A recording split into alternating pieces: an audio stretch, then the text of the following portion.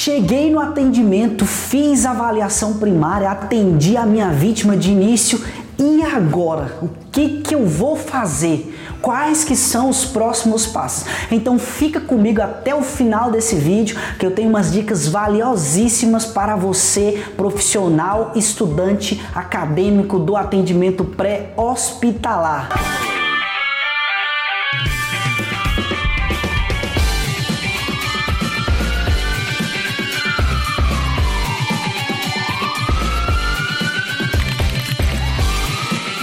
Fala pessoas, tudo bem com vocês? Instrutor Samuel Santana aqui e hoje nós falaremos sobre avaliação secundária, como você se portar ou realizar uma avaliação secundária com eficiência e o que você deve buscar dentro da avaliação secundária para que você possa fazer, para que você possa prestar um atendimento de qualidade para a sua vítima, para a vítima que você vai estar atendendo ou para o paciente, assim como você preferir, e ter uma segurança no que você está fazendo e não deixar passar nada dentro do seu atendimento. Então, sem mais delongas, vamos para aqui para o quadro, vamos aprender um pouco mais sobre avaliação secundária.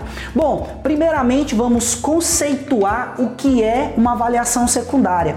Dentro do atendimento pré-hospitalar nós temos lá a avaliação primária, que é aquela primeira abordagem que eu tenho junto à minha vítima, e logo após eu tenho a avaliação secundária. Em alguns momentos do atendimento eu preciso saber como empregar esta avaliação secundária e preciso ter uma habilidade para que eu possa atender a minha vítima e não comprometer o tempo desta avaliação. E esta avaliação, diga-se de passagem, ela é muito importante e tem também um afinco muito grande no estado em que você vai empregar ela, para que a sua vítima também não sofra com esse tempo e nem tampouco comprometa esse tempo de deslocamento para o hospital que vai atender esta vítima, certo? A avaliação secundária, pessoas, ela tem algumas particularidades, certo? Por exemplo, a avaliação secundária ela é uma avaliação realizada da cabeça aos pés. Algumas nomenclaturas, alguns protocolos traz como o exame cefalopodálico, o exame da cabeça aos pés, tem alguns outros nomes que utiliza também, cefalocaudal, certo? Que utiliza também, muito importante, né? Todos os nomes são muito importantes, de acordo com o que os protocolos vão evoluindo, acostuma mudar alguns nomes, mas na maioria das vezes leva para o mesmo lugar. Falando da avaliação secundária, né? Falando da avaliação secundária, tem alguns itens que eu gosto de abordar um pouco mais, que é mencionado lá no PHTLS. PHTLS 8ª edição, partindo para a 9ª edição também, tem alguns itens que é muito importante. E são 3 itens essenciais, que está lá até de forma, digamos assim, poética. Eu acostumo ver isso aqui até de forma poética, e eu acho muito interessante, porque é a nossa realidade e é algo que nós precisamos empregar muito. Dentro da avaliação secundária, lá o PHTLS diz assim, ó, veja, não olhe apenas, certo? Você precisa ir muito além do que simplesmente olhar para a vítima. Você tem que enxergar muitas das vezes algo que os olhos comuns não mostraria. Segundo, ouça, não escute apenas. Ou seja, você precisa ouvir mais do que seria o comum para uma pessoa chegar naquela cena ouvir. Por exemplo, um murmúrio, né? Você precisa ir mais além dentro da sua audição para que você possa avaliar uma vítima com a exatidão. E o terceiro ponto, e não menos importante, é sinta, não toque apenas, ou seja, você precisa sentir quando você vai fazer uma avaliação desta vítima, porque tem vários fatores que você pode estar compreendendo no momento da cena através do ver, do ouvir e do sentir, certo? E quando eu falo lá na parte de sentir mesmo, por exemplo, só para vocês verem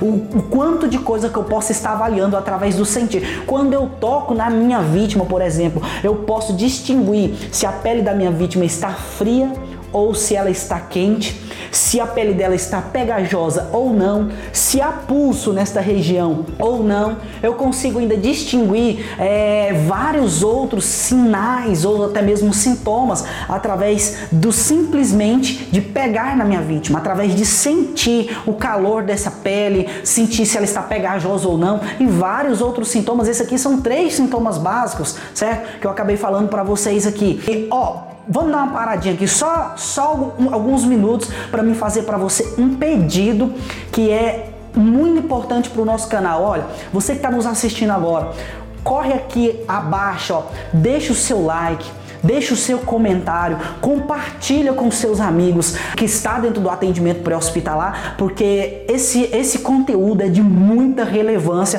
para quem está atuando ou para quem está iniciando dentro do atendimento pré-hospitalar. Talvez você possa falar assim: Samuel, mas eu já sou profissional, eu já sei fazer isso. Pois bem, então você revisa agora, certo? E gostando, que eu tenho certeza que você vai gostar, você compartilha com um aluno seu, com um amigo que está iniciando no atendimento pré-hospitalar. Então deixa o like, curte, compartilha e vamos para a aula, tá bom? Nós temos aqui ainda, dentro da avaliação secundária, nós temos os sinais vitais, né, que eu tenho que estar atento, porque dentro da avaliação primária, nós só identificamos os sinais vitais, mas nós não quantificamos, porque esse não é o intuito da avaliação primária, quantificar os sinais vitais. Não, nós identificamos, tem pulso? Não tem. Tem movimentos respiratórios? Não tem. Ou seja, nós identificamos, certo? Aí na avaliação secundária nós já vamos quantificar. Vamos dizer que os movimentos respiratórios está de 12 a 18, certo? Movimentos respiratórios por minuto.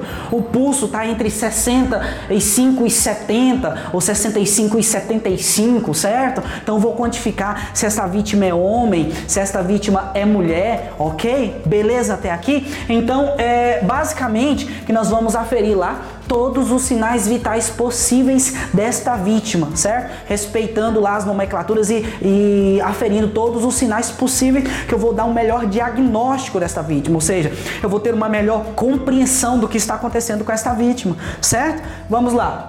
Dentro ainda da avaliação secundária, nós temos um item de muita importância, e pode-se dizer assim que é um dos itens mais importantes da avaliação secundária. Para mim, eu acredito que está entre o primeiro ou o segundo itens mais importantes. E olha que é difícil a gente quantificar nesta hora qual que é o item mais importante da avaliação secundária. Mas nós temos aqui, o histórico sample, certo? O histórico sample que já foi ampla, já foi sampla, né? Algumas instituições, ou melhor dizendo assim, algumas corporações, por exemplo, o Bombeiro Militar mesmo de Goiás, ainda utiliza ampla. Beleza, tranquilo. O importante é a avaliação. O PHTLS, né, já traz como sample, certo? Então vou passar para vocês sample. Beleza? Vamos lá. O histórico sample ele vai estar avaliando basicamente 6 itens, mas vocês vão ver o seguinte, que esses 6 itens eles são muito extensos e é 6 itens que basicamente você vai estar avaliando quase que o estado da vítima inteiro, certo? Com apenas 6 itens. Vamos lá, vem pra cá. Vamos pegar esse passo a passo aqui. Nós temos aqui primeiramente, né, na letra S, né, de sintomas. Nós vamos lá para o S de sintomas, e o S de sintomas que é o que? Do que o doente se queixa. Quais que é os sintomas desse doente? O que ele está apresentando, certo? Do que ele está se queixando? Ah, eu tenho uma dor abdominal. Ah, eu estou com uma dor no pé. Ah, eu estou com uma dor no braço, certo? Ah, eu estou com uma dor na cabeça, certo? Se fosse a gente levar mais para dentro da nomenclatura, uma dor na tíbia, uma dor no rádio, certo? Mas vamos falar uma linguagem simples aqui para que você possa entender. Eu gosto sempre de abordar uma linguagem muito simples. Muitas das vezes a gente não traz termos técnicos, não é porque nós não sabemos, não, mas é porque nós levamos o conteúdo de forma que você estudante, você acadêmico, você profissional, você que não é do atendimento pré-hospitalar, possa assistir os nossos vídeos e aprender e entender. Agora, quando a gente vai fazer um relatório, por exemplo, ou se for dar uma aula para o enfermeiro ou para um técnico de enfermagem, aí sim nós já vamos elevar um pouquinho. Mas agora que a gente vai nivelar mais ou menos no meio, para que todos consigam entender de forma tranquila, de forma coerente e coesa também. Então, vem pra cá, ó. Então, no S de sintomas, nós pegamos o que o doente se queixa, o que ele está se queixando. Vou fazer um levantamento de tudo que ele se queixa e vou dar uma atenção nisso que ele está se queixando, certo? No que ele está se queixando, eu já vou dar uma atenção um pouco maior. Passou disso aqui, nós vamos para alergias. Quais que são as alergias que esse paciente tem, que esse doente apresenta? Quais que são os tipos de alergia? Ele tem alergia a medicamento, ele tem alergia à alimentação, ele tem alergia diversas que a gente pode estar avaliando junto à avaliação primária, ok? Beleza, passamos de alergias, nós temos aqui, ó, em alergia eu ainda vou destacar o seguinte aqui, ó, só pra gente quantificar um pouco mais. Por exemplo, de alergias, nós temos, por exemplo, uma alergia à alimentação, a crustáceo. Quem tem alergia a crustáceo é crucial que no momento do atendimento você consiga identificar, certo? Para poder ofertar um melhor atendimento para essa vítima. E muitas das vezes você pode até ter algum tipo de antialérgico, depender do nível do profissional, que vale lembrar. Tem profissionais que não podem medicar, já há profissionais que podem medicar esta vítima dependendo da situação.